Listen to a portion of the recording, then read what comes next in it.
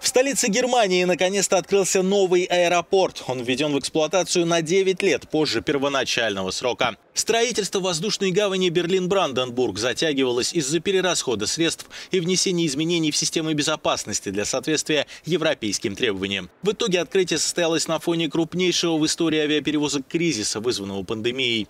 Власти признают, что комплекс, уже поглотивший миллиарды евро, не сможет окупиться еще очень долго.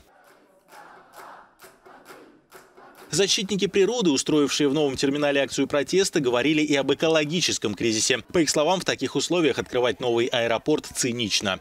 Манифестацию организовали и столичные таксисты. Разрешение на въезд пока получили лишь 300 водителей из примерно 7 тысяч.